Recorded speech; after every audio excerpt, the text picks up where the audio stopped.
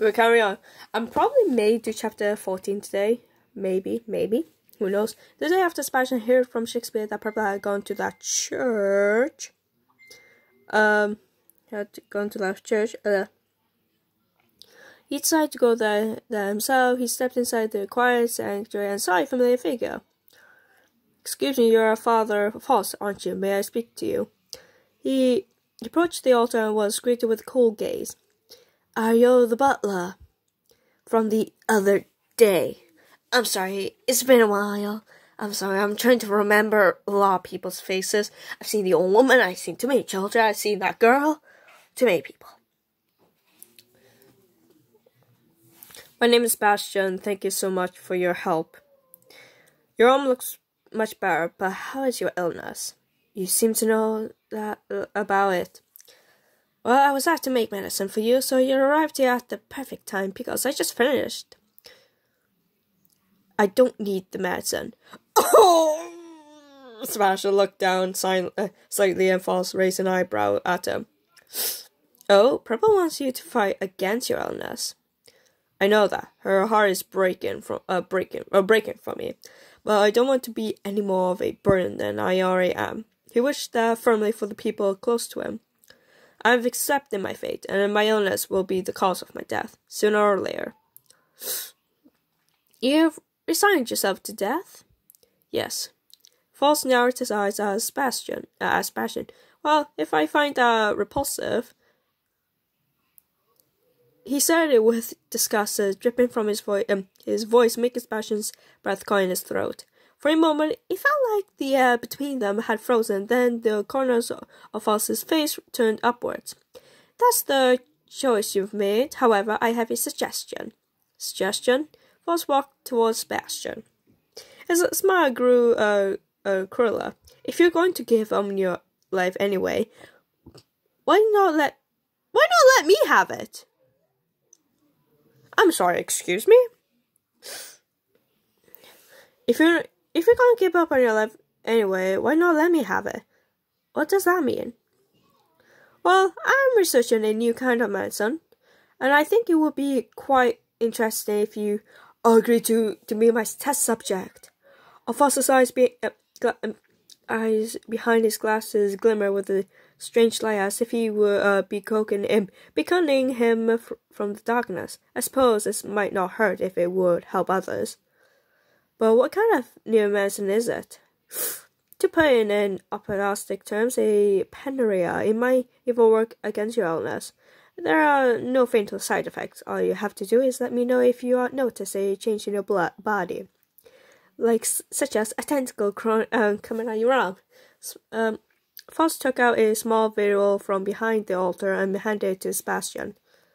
"Here's the medicine I made for you. I don't want your condition to progress before I can start testing the new medicine on you. I'll be waiting for the good news." Foss spoke in a deep voice, then began a throaty chuckle. That night, "Welcome home, Doctor. You seem like you're in an awfully good mood."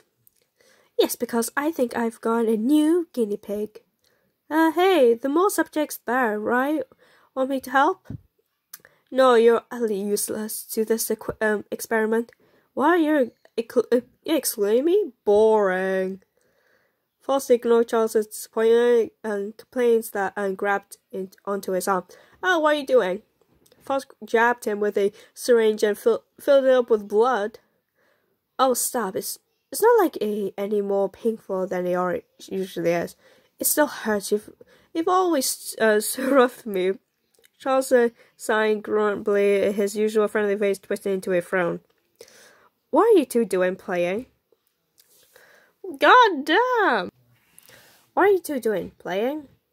A man appeared from the darkness, wearing a smile that would captivate anyone who said it. His name was Vlad. "Oh, Lord Vlad." "We're not playing. I'm going to use one of the residents of that mansion for my new experiment." "Oh, one of the humans they completely brought here on a whim? Yes, so I do appreciate if you could offer some supplies for my experiment." Foss swung the syringe like so above Vlad defiantly evaded it. "That startled me, you know. I hate pain, Foss." If you cooperate, I'll make sure it doesn't hurt at all. I think I'll sit this one out. I saw how rough you just were with Charles. I admire your enthusiasm for your studies, False. I hope you share your finding with me when you're done. The smile on Floss's face never wavered. He turned and left his cloak blowing behind him. Meanwhile, False frowned. Grumpy old goat. He looks like he takes everything too slow and easy, but he's surprisingly quick on his feet, huh? Well, no matter how pure-blooded, vampires are unknown variable anyway. So first, I shall test it out with blood from a lesser vampire. Heh, I can't wait to see how an ordinary human reacts. Fox gave him a dear chuckle and then stabbed the needle into his own arm. Vivid crimson blood filled up the... What? What even is this? I can't believe Sebastian found out. Now inside on my way to bring Lincoln to a letter. Last night Sebastian knocked on my door. Father Frost told me that you asked him to make medicine for me. Oh, this is awkward. What? Thank you for going all the trouble. Oh, but there is no need. I don't want to put any more of the burden on you. May. But there was no need. I don't want to put any more of a burden on you, Sebastian. I apologize for doing it without your permission and for... I apologize for not doing it without your permission and for taking your medicine. But you are no burden to me, Sebastian. I'm sorry, I didn't mean to blame you. No, I didn't mean it in that way. I know you're too kind, and that's why you're having a hard time accepting my decision. He sighed and then continued in a gentle voice. Even if I don't have much time left, I'm happy to make the most of it. So I don't want you to feel sad about it. Still. Oh my god, this is sad. I'm sorry, but my feelings won't change no matter what you say. I know I'm probably crossing the line here, but I can't help it. I won't blame you. The same goes for me. No matter how you feel about it, I won't change my mind. Just remembering the conversation from last night made my heart ache. Sebastian really has made up his mind. So maybe people I do will marry. Here are all the letters that came from for you today. Thank you, Purple. I handed him the letters and started to leave the room, but you've been looking upset lately. Are you just worried about Sebastian? Oh, okay. You've been looking upset. Okay, I'm sorry. You've been looking upset lately. Are you just worried about Sebastian? Is it that obvious? My heart skipped a beat as the company leaned back in his sofa and stared at me. It was the way he was looking at me. He looks upset too. The company went to go see Sebastian multiple times a day when he was recovering, so he must be extremely worried. He was the one who brought Sebastian here at the first place, so I decided to ask him about it. Company, why did you recruit Sebastian to be your butler? Are you curious about it? Oh yeah. Why he's the only human here? That's true. He paused softly for a while and then let out a sign. I wanted to make his final wish come true. Oh, I knew about it. His final wish? You know about his illness, don't you? Yes, I had a feeling you did, too. Sebastian doesn't have much longer to live. My heart thudded in my chest. Lecompte knew everything all along. Let me tell you about how I first met Sebastian. Are you sure? I can tell you what you want to know. Oh, but also, I want you to hear about it. He smiled at me and then invited me to sit down on the sofa. I sat next to him and watched as his eyes softened, fondly remembering it. When I first met Sebastian, Akio, he was working as a historical and traveling through Europe doing research. Lecompte used the door to travel to present day and what happened to me Sebastian, the two of them hit off immediately. We traveled for a while together, just the two of us. At first, I invited him back to the 19th century as a joke. I said, if you love history so much, wouldn't you want to think about coming to the 19th century? Sebastian told me he didn't hesitate for even one millisecond before saying yes. Lecompte laughed, his shoulders shaking. It's true, I thought there was no way he'll believe me, but Sebastian had a serious look on his face and agreed. Oh my god, he looks so cool. I've already abandoned my life here. If what you say is true, then I'd love to go with you. Oh god. Nicopty tells me about how Sebastian came to the 19th century. I've realized my feelings for him and decided to give him something. Please don't talk to me like you're just waiting for the end. We didn't follow the end. Chapter 14, baby. I've already abandoned my life here. If what you say is true, then I'd love to go with you. His answer was so, oh my god, this place is actually gorgeous. Was so intimate that I saw the St. German. He stared at Akio, who sipped his cup of coffee. What if this is true? Then what will you do? And why did you answer so quickly without hesitation? It would be a dream to come true to spend the time I have left watching history unfold. That time you have left? Akio paused for a moment and then spoke. I'm sick and I don't have very long to live. The doctor told me I only have a few years at the most. I've been traveling around with the intention of never going home. St. Germain's eyes widened with surprise, and Akio quietly continued. Napoleon Bonaparte, whom I greatly respect, said those words. Every hour of lost time is a chance of misfortune for the future. If my unfortunate is to die young, then I shall make the most out of the time I have left. I see. I sorrowful look crossed St. Germain's face. Akio, I also have a secret. You do? I have the power to make you live longer. I can make you a lifespan almost as long as eternity. And in exchange, you will cease being human. His voice was low, barely above a whisper. Akio blinked several times at him. Eternity? Almost like those legends about vampires. Would you be afraid to become a vampire? Perhaps my offer to you goes against the logic of this world, but I think that you meet everyone for a reason. Must I watch your life wither and fall when I have the power to help you? St. Germain's face was tight with sadness, but Aikido relaxed. Thank you, Comte. But there's nothing I have that's worth living for an eternity. I shall live out of the life I have been given.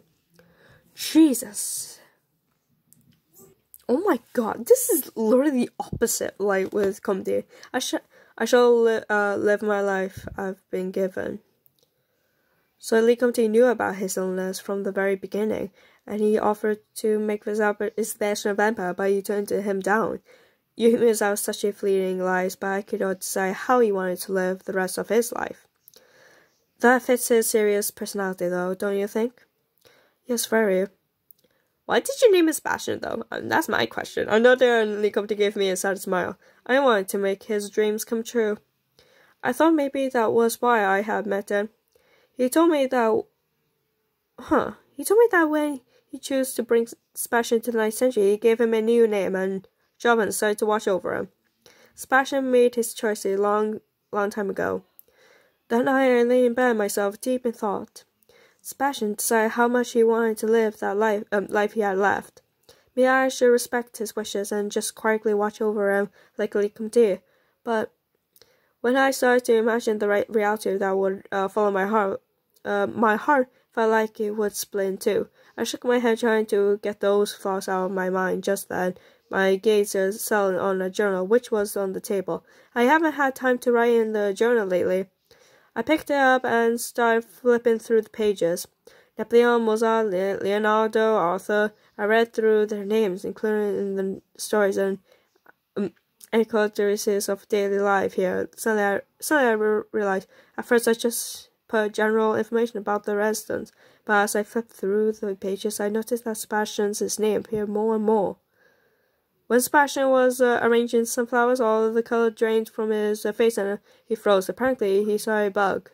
I'm surprised he's afraid of bugs, but he was very grateful to me when I took it back outside. Today, at tea time, Sebastian told me how he learned... karate as again? Ooh, now I'm really curious. I want to see him in action. I bet he looked so cool during karate. A bump popped off Isaac's shirt and Sebastian fixed it with a flash. Not only that, but he had an adorable apple. Oh my god, apparently I think he's better someone than I am. Amazing. My cheeks started to grow hot as I read through everything. I really pay a lot of attention to Sebastian. Yeah, you do. Why didn't I notice this before? I could tell the way I wrote so many about him that my eyes were constantly on him. Also, frantically when I found out about his illness, but tried to do something to help. It's so obvious that I have feelings for him. Yeah, most likely. It's so obvious I have feelings for him. Oh, obviously, my pulse started to race as I finally realized the feelings I've been hiding inside of me. I clasped the journal to my chest. The journal filled with stories of all the days I spent with him. I made up my mind. I can't just sit idle by and do nothing. I want him to give up on don't give up on living. That weekend, I asked Uncle if we could have the day off and check Sebastian out. A whirlwind tour, racing Mosey and Napoleon's footsteps. How can I say not to that? No to that. He agreed much easier than I thought. Damn, something history related. He really yes up there. His cool expression melted and his eyes began to sparkle. I did some research after you took me to the Arc de Triomphe. So I was thinking about taking you to the Vendôme Coliseum and the Pantheon Church. I'm sure you've already been there before. But it's boring to go to the same place over and over again. Maybe I should have thought this out better. I want to plan something special I would enjoy, but now I figure I now put in more effort into it. I've only been to them a few times, but not enough that I've seen everything there. I just want to see everything. By the way, Museo Napoleon has the connections to the Louvre, so I recommend that as well. Well, yes then. I don't think we could see all of those in one day, though. It would be a waste to rush through seeing them, so let's take our time today. Let's go, Purple. Huh? He grabbed me in my hand and practically skipping on the carriage. A few hours later, we saw quite a few places. I feel so accomplished. I sank back into my seat in the carriage. Meanwhile, Sebastian shot me a guilty look. I'm sorry, I got so excited. I dragged you around much longer than I thought. It would be fun to have you. It was fun having you as my guide. You sure you know much about history, Sebastian? You must be tired though. We should go home and before it gets to fatigue. I can tell what you're thinking by the look on your face. Huh? Ouch. You flexed my forehead. You don't have to worry about me just because of my illness. Let me prove it to you. Prove it? What? He took me back to the Arc de Triomphe. He climbed to the spiral staircase with no problem at all. We went on to the top rooftop terrace together. See, I'm totally fine. There's nothing for you to worry about. Okay, I guess you're right. You panting more than I am. Why? It was all I could do to keep up with you, right? You're right. I guess you are fine. Going around seeing so many places important to Mosey and Napoleon revives me. It's all because you invited me. Thank you, Purple. A faint smile crossed Sebastian's face. He does seem to be feeling great, but I can't let my guard down completely. I had to wonder if he was doing all this was just, reassuring me since I was so worried about his symptoms and worsen. I was going to give this to him sometimes, but I took something out of my bag and handed it to Sebastian. Look, I brought a new notebook to use for my daily observational journal.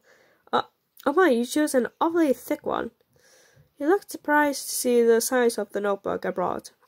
Right, there's no way I can fill this one by myself, so I thought we could take turns writing entire entries down. Like an exchange diary?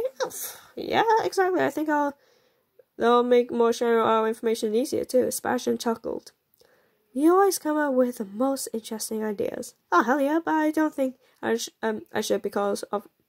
At my point of view, you won't be able to give it back to you anyway. What? At some point, the door will be fixed, and you'll go back home, so our exchange won't last long.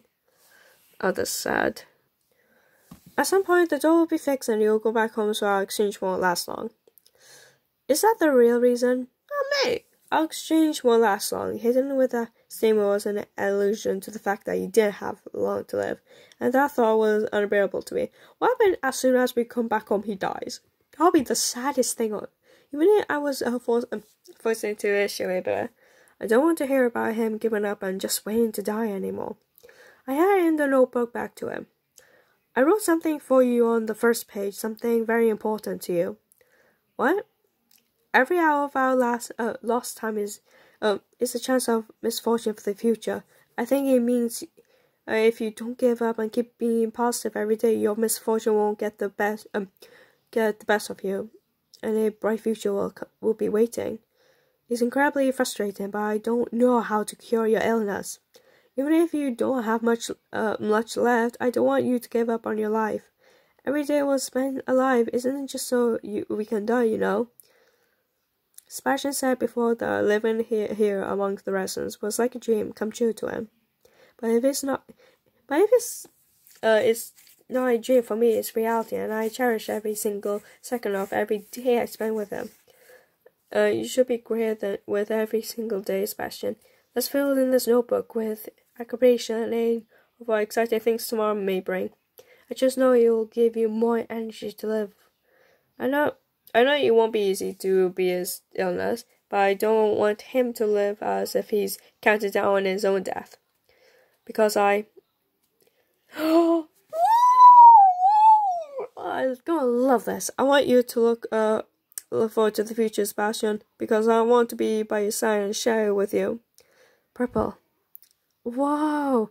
His breath caught in his throat. We both forgot to blink and just stare at each other. Suddenly, he hastily reached out towards me, my cheek. Why, Purple? Why would you do all this for me? I'm only... Because you showed me the reason why I'm in this world, Sebastian. And because I love you. Jesus. Oh, hesitant fingertips. Oh my god. Okay, I didn't want any attachments. After I told him how I feel, I still don't know how Sebastian feels. On the way home, we run into Napoleon, who's suffering from extreme thirst. I mean, oh, I about to say threats. I was like, what?